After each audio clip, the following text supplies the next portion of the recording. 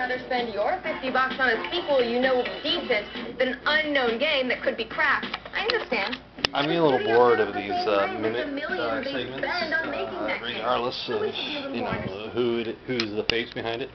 And the reason why, I mean, it's good that you're promoting X-Play during Attack of the Show and Attack of the Show during X-Play. So I don't have any problem with that. I just have a problem with that. Okay, it's the same thing over and over again. And it's, I mean, that bored or Jaded one where it's like, oh, this is amazing how we didn't have any new announcement coming out during E3. Morgan, because your show and Attack of the Show, like, find every, tidbit of information and put it out there. And literally, you guys are already being, used and harnessed by, the video game companies. So they're using you guys as a method of figuring out what's good, what's going to be big, and what, can we basically put a lot of money behind, and that will, move product, in my opinion.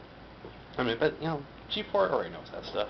I was just like, God, man, and I understand, like, okay, let's encourage people to watch during the commercial breaks, but, I don't know, come up with some new material, please.